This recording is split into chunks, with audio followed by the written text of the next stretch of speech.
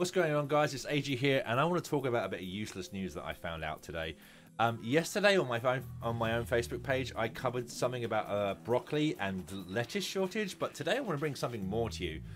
I found out today that in a rural village of Bilberry in the UK, a car owner has been ostracized by local photographers because he owns a bright yellow Corsa. Now, the village in question is a place called Bilberry, and as you can see by this picture here, is very pretty place. The cottages are very nice, and it's all la-di-da, but as you can also see, this chappie owns a bright yellow Vauxhall Corsa, and the photographers are saying it ruins the view, to the point where they have started vandalizing this car. They have smashed windows in, and they've also scrawled the word move into his bonnet with a compass or something to where it's cut down to the metal, right? £6,000 worth of damage. This guy is an 84-year-old, right?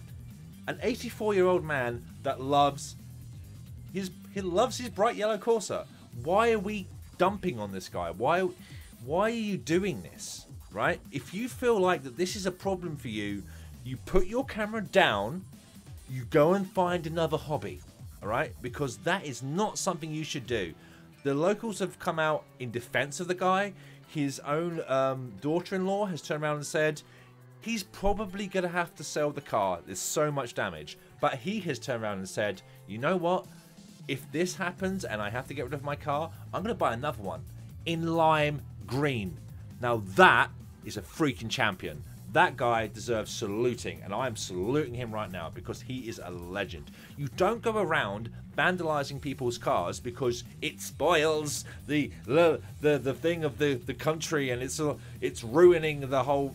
No, just stop and look at yourself. You complete and total something or other. You don't go around causing criminal damage because it spoils a view.